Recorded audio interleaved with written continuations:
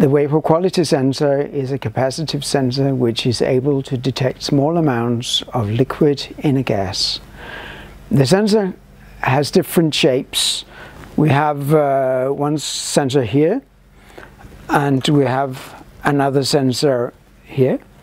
The sensor consists of an outer pole which is grounded and an inner pole, and the sensor detects liquid which is between the two pipes here.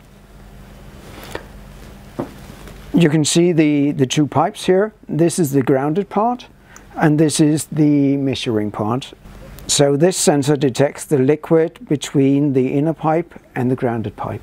The sensor works for all refrigerants, and it's typically used for detection of liquid coming out of an evaporator. This vapor quality sensor is integrated in a strainer house. The house is grounded and the inner pipe is here, and this sensor is able to detect all the liquid flowing between the two parts here.